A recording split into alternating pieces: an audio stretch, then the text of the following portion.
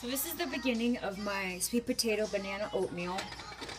I boiled some chopped sweet potatoes until they were softened, and now I added a ripe banana. I'm using a banana masher. I'm gonna create the base for my oatmeal or Oat Bran.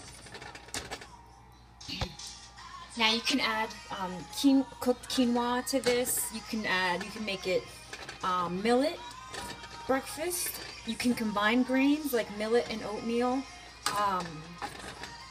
and Oat Bran. You can just do Oat Bran, rolled oats. I also added some coconut oil and some cinnamon. Coconut sugar, palm sugar is really great to add if you want more sweetness. Sometimes this is enough. Sometimes the banana is not ripe enough, but that's why you want to have really ripe bananas when you do this. Not super ripe, but just like I can smell the sweetness, so that's when you know it's really good. And you can add some raisins to this or chopped dates and let them simmer with some almond milk or rice milk, oat milk, hemp milk, preferably homemade. So see, I'm now adding some liquid to it to help get it a little bit softer and smoother.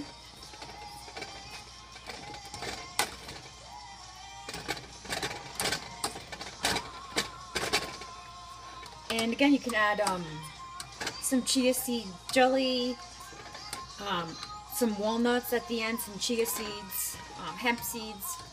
So it's like pretty much a blank slate, but the base of all of the oatmeals that I make is a ripe banana mashed with a banana or a potato masher, because it creates such a nice sweetness when you heat it up. The banana with some almond milk, it smells like the most gentle sweetness you've ever smelled. Like, it's not strong, obnoxious sugar.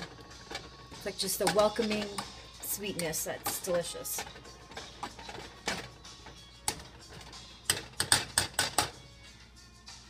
So there we go. So I'm just gonna add a little bit more milk. And we're gonna grab some almond butter.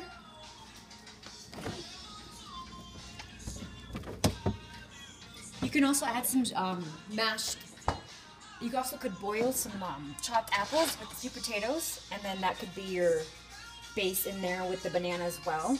It's like you get 3 fruits and vegetables in your breakfast, and you didn't even know, because it's all mashed and smooth and delicious. So let me get a spoon. We're going to add the almond butter.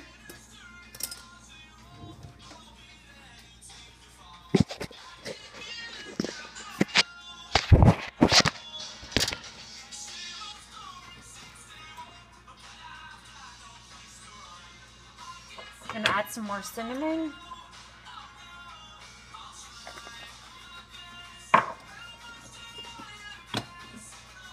And I'm going to add the Oat Bran.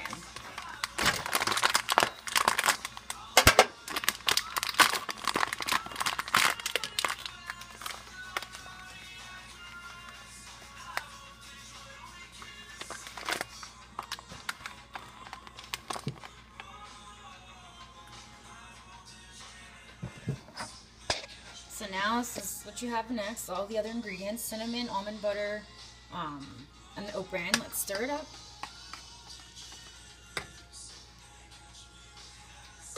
So again, you can use any grain that you like in here.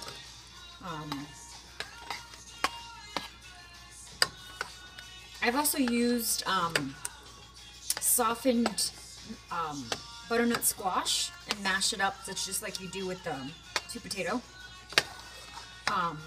You can also add like some softened beets and make it like a beet berry banana oatmeal.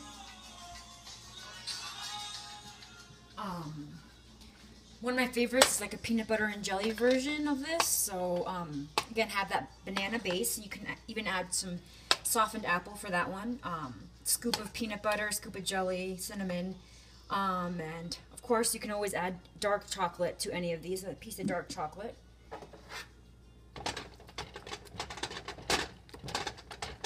So I'm just gonna mash it up a little bit more. But this is pretty much it. So at this point you would let it cook a little longer, you know, fix the seasonings a little bit. If you wanted to add some powdered ginger, some coconut palm sugar, a drop of maple syrup. But that's pretty much the oatmeal at this point. Again, it's a blank slate. Add your nuts, add your berries, a little bit more coconut oil if you want some more, or like earth balance for some creaminess. Yeah, top with your favorite toppings, and that's pretty much your base.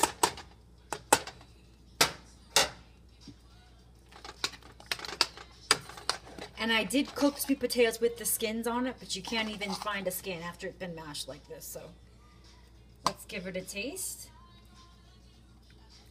So good. This does need a little bit extra sweetness because I did add a lot of oat bran and sweet potatoes, but with some more cinnamon and some more almond butter, I would say that's good to go. You guys, good cooking is so easy and fun. Just use the ingredients that are growing from the ground, and yeah, it's pretty easy. Okay, lots of love. Bye.